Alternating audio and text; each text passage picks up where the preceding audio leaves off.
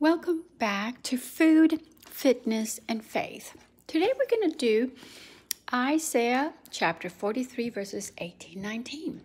Do not remember the former things, nor consider the things of the old. Behold, I will do a new thing. Better foods lead to better health. So I went ahead and underlined in green, do not dwell on the past, because that's my ongoing prayer. And in red is the fact that I'm super grateful that He's doing a new thing in my life. He's creating a new life, one day at a time. Let's hear a little bit about the devotional. Take a few minutes to examine your eating habits this morning. Do you gobble down snack foods while watching TV? If so, stop. Do you drink high-calorie soft drinks or feast on unhealthy snacks like potato chips or candy? Oops, I've got to raise my hand. If so, you're doing yourself a disservice. Do not load up your plate and then feel obligated to every last bite. If so, it's time to form some new habits. Poor eating habits are usually well established, so they won't be easy to change. Just keep that in mind. But change them you must if you want to enjoy the benefits of a healthy lifestyle. Baby steps, I would suggest.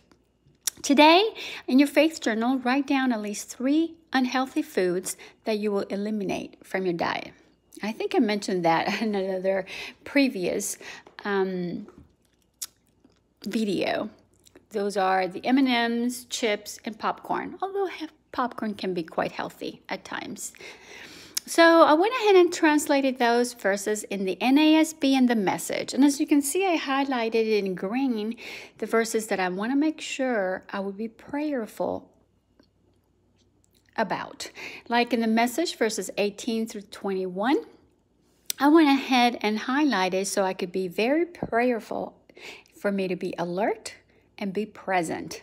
I'm about to do something brand new. It's bursting out. Don't you see it? Yes, Lord, I do see it. And I still want to continue seeing it. And that was my reflection for the day. New life. He's creating new ways in my life. Thank you, Jesus, for salvation and redemption.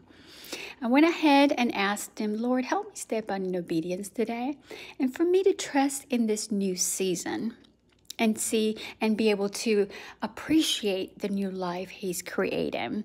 I would also like to repent any given fear or unconfessed sin. Then I went ahead and counted my blessings. Flexibility in schedule at work, it's a huge blessing.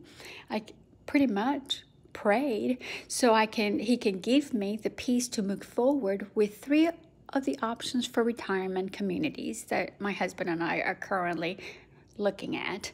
And in Jesus' name we both pray, amen.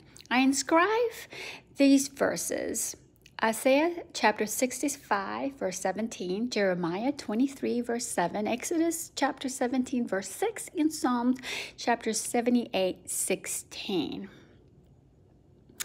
And so the Jeremiah chapter 23 verse 7 says, therefore, behold, the days are coming, declares the Lord, when they will no longer say, as the Lord lives, who brought up the sons of Israel from the land of Egypt. And then Isaiah chapter 65 verse 17, for behold, I create new heavens and a new earth, and the former things will not be remembered or come to mind. That is going to be my ongoing prayer, you all. You'll have a blessed day, and we'll then do food, fitness, and faith at a later date and a later time. You'll have a blessed day.